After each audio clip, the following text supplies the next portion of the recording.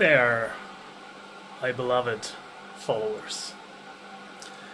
Today, in Meet My Hot Peppers, it has come down to a very special plant of mine.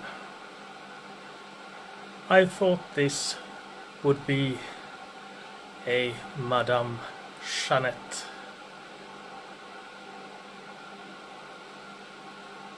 Orange or yellow, but it came up with another shape and color, deep orange.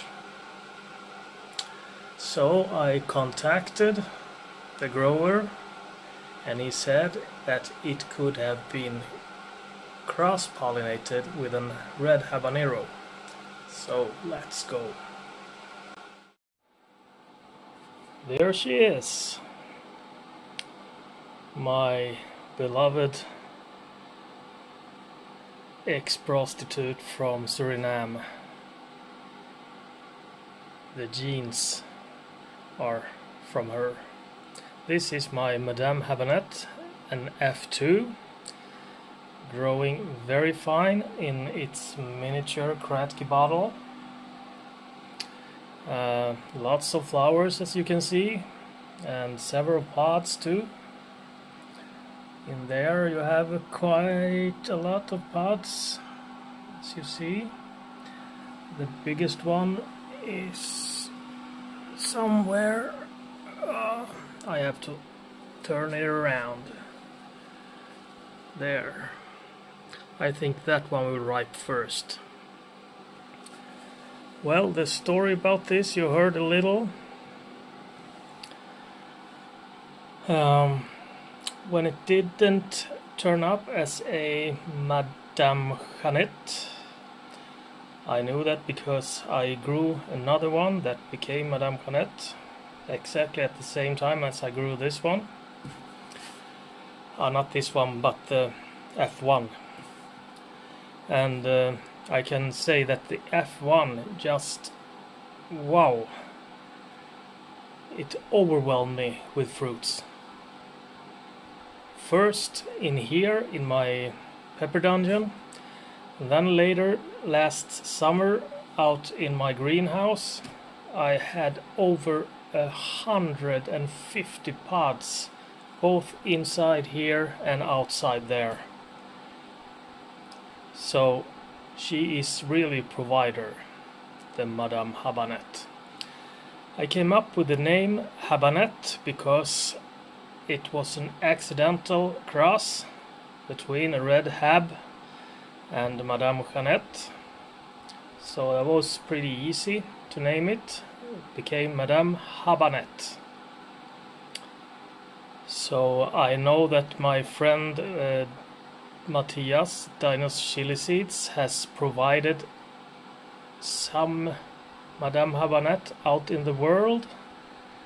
So if you see this video, can you please comment down below so I know where exactly this Madame Habanette is growing around the world. It would be pretty fun. Well, as you can see from above, she's pretty good looking. I managed to keep her quite small and bushy. I have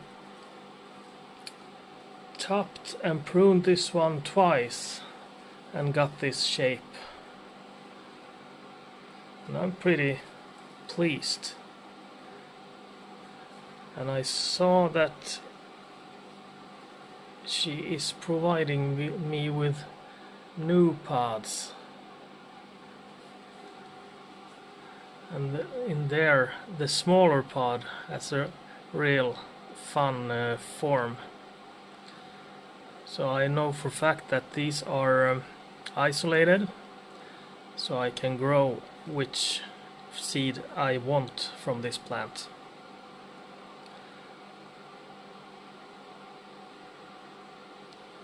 So there you have another new one coming. So, what do you think? Pretty nice looking. In heat I trust. Yes, I do. Fool you. Now, I'm gonna talk about how hot this pot is too, and the taste. The taste is pretty fruity, citrusy, very, very tasteful. Heat-wise, it lays around a red habanero. Very kind heat, not aggressive or so.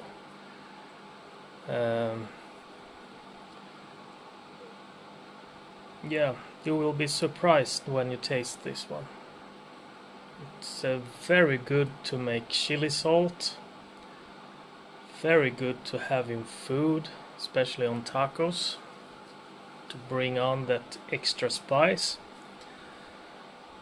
And a little heat. I've made salsa on it too, and it turned out very good.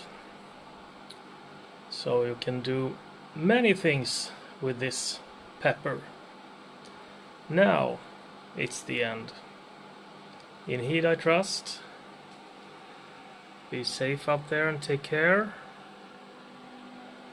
Good.